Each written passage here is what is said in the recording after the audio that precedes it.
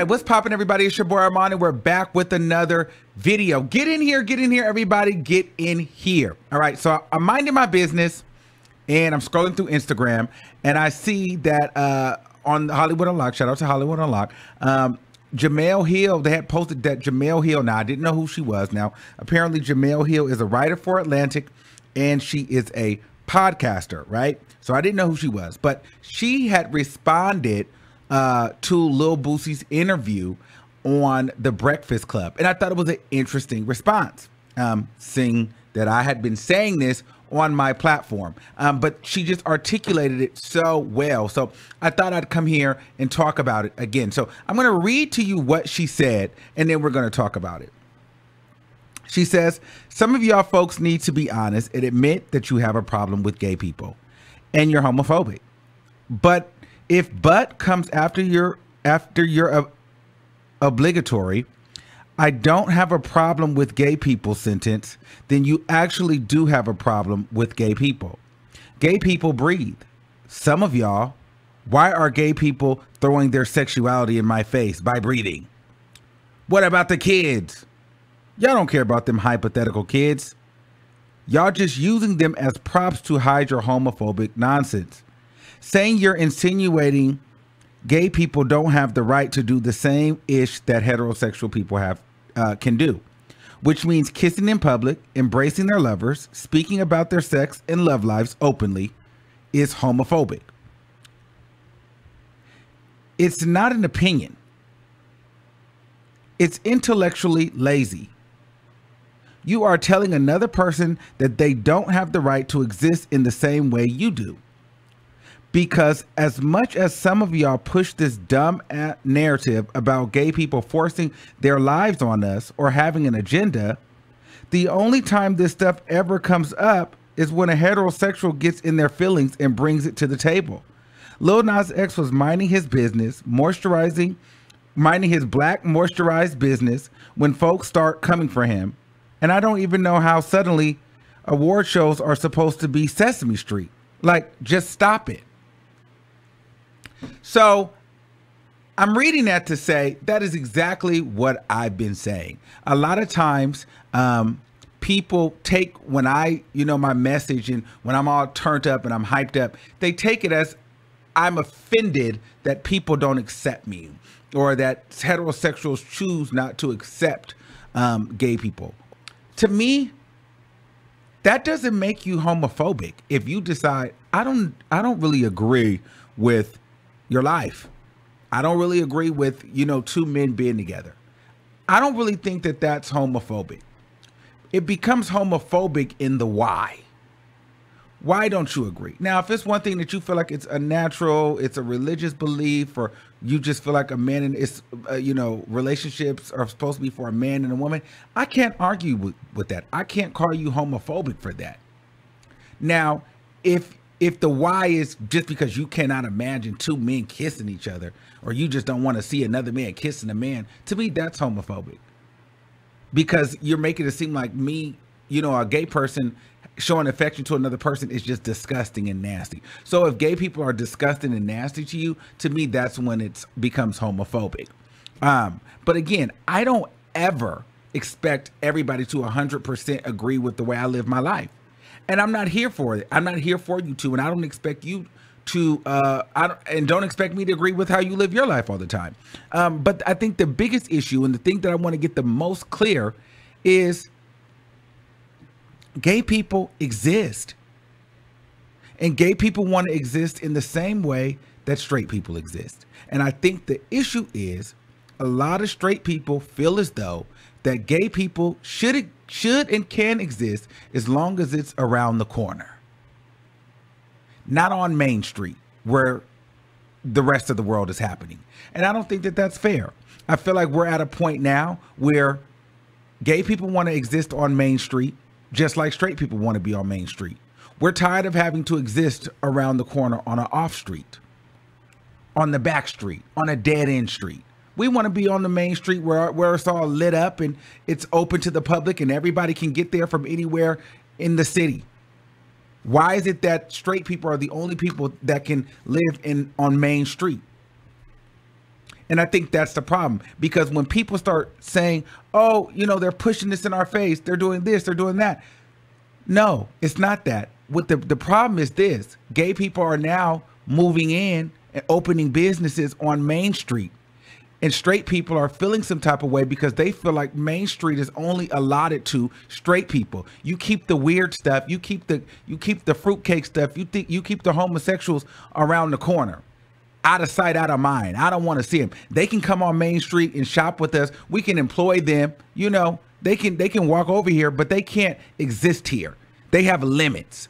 And I think that we're at a point now as gay people, the limits, we're changing that. Like, we don't want to have limits in our existence. If you can be affectionate with your lover in person, in public, so should I. I should have that right too.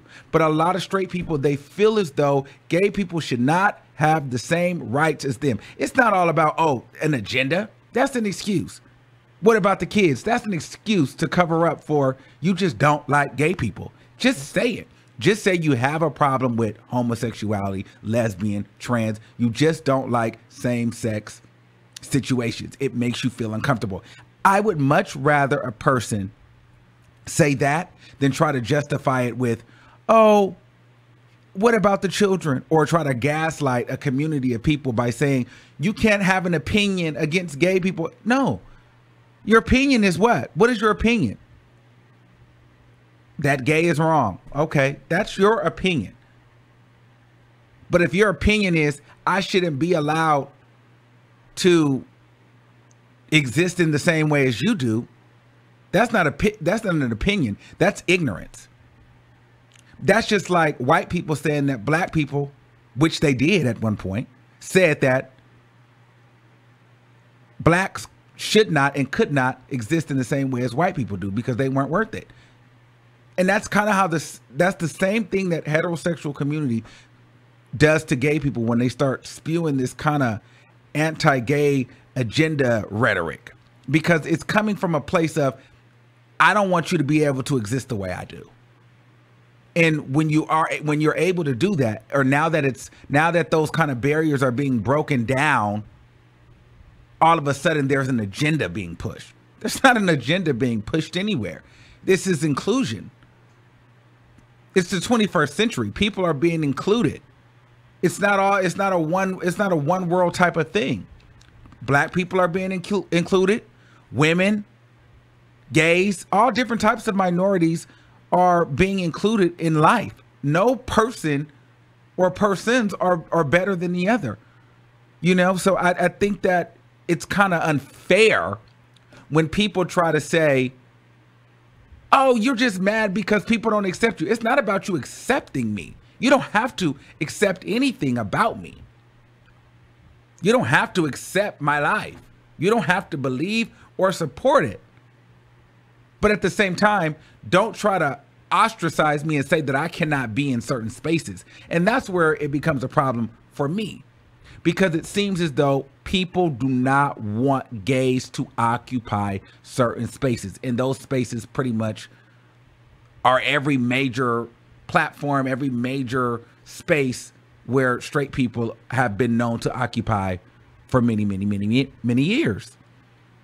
They just don't want to share the space because they're uncomfortable with it. And I think that that's the bigger conversation. It's not about the children. It's not about an agenda. It's about the fact that a lot of straight people feel as though gay people shouldn't have the same rights as them. It is what it is. And when there's pushback, and then when there's support from different LGBT activists and groups, and things start to shift and people get canceled and things happen, then all of a sudden the gays look like a bully. When in all actuality, a lot of straight people look like slave masters, because they feel like you can exist as long as you go over here and don't cross this line. That's modern day slavery. And what kills me is black people, we know what that's like. So why would we want to treat another ostracized group or another minority group that way? And on top of that, why would we want to treat another black LGBT member like that? So that's a little food for thought. I think that people should just be honest with themselves. If Boosie would just come out and say, hey, I just don't really like gay people. I'm a little homophobic. I'm not interested. It makes me uncomfortable. I would respect that so much more. I would respect that. But it's when you try to make excuses for it is when it becomes like, dude, that's not real. Because there's no excuse for you to justify why it's okay for a woman to do certain things, strippers to do certain things, but a gay man, you would attack him. You just don't like gay people, and you don't like gay men. It makes you uncomfortable. Just say it. And a lot of women should just say it. They feel some type of way about gay men. They feel like the man can't protect them. They feel like there's competition. They feel like they're messy. Whatever you feel, just say, I don't like them because I feel like they just make me uncomfortable. And I will respect that. But I don't understand when people try to say, oh, we don't have to like you. We don't have to. You don't. But you will respect me. And also, we're going to continue the fight to move from the off street to the main street. You don't have to purchase. You don't like, I don't understand why that's so hard for people to understand. A straight person can exist on the block and a gay person can exist on the block. You don't have to go into the gay store. You don't have to patron my shop, but I can set up shop on the same street just like you. This is where all the traffic is. This is where everything is geared towards. Why would I always want to be around the corner where people got to come look and seek me out and find me to support me, to uplift me? No, I want to be seen just like the rest of you.